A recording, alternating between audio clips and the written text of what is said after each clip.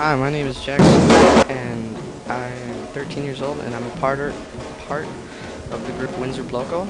We're here at the Windsor Middle School, and this is where we make most of our practices for the ensemble. There's a group of drummers playing while the dancers go dance to the beat, and that's pretty much what we do. We also do marches, stage shows.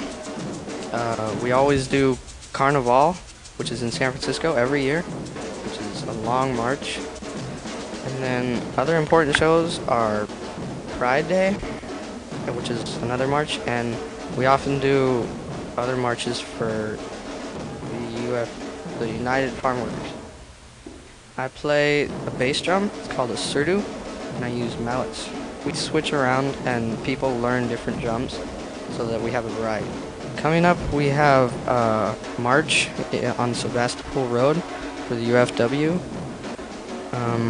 We also have a practice with our San Francisco comrades for the march, which is Carnival, so that's what we have coming up.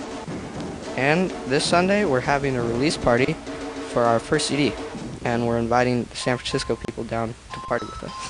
Well, our CD we started last year, and we've been working on it for quite some time. Initially, it was just beats, then mainly editing and things like that. We play the bass drums. There's the hepanico, which is like a snare, more of a leader drum.